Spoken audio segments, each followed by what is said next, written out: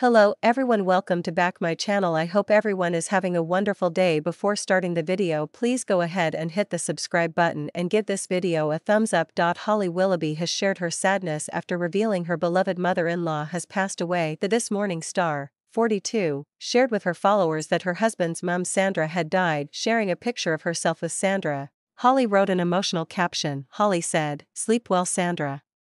Nana, mother, sister, friend. To know her was to know strength itself." Raising 4 children after losing her husband, she then lost a son and more recently her sister. "Thank you for your guidance, advice, and bottomless prosecco." Her tribute continued, "Thank you for raising the incredible man I'm married to. I see your strength every day in our children.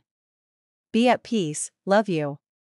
Holly's famous friends were quick to send their condolences. Holly's This Morning co-host Craig Doyle wrote, "I am so sorry for your loss, Holly. Condolences to Dan and all the family." Vanessa Felch shared, "I am so terribly sorry to hear of Sandra's passing. I had such a memorable conversation with her. She exuded wisdom, kindness, and warmth. Sending love to you, Dan, and the whole family." This Morning regular Lisa Snowden added a heart emoji to the post, as did Emmerdale actress Natalie Anderson. Kate Thornton said, "Beautiful words for a truly beautiful and remarkable woman. I'm so sorry she's no longer with you.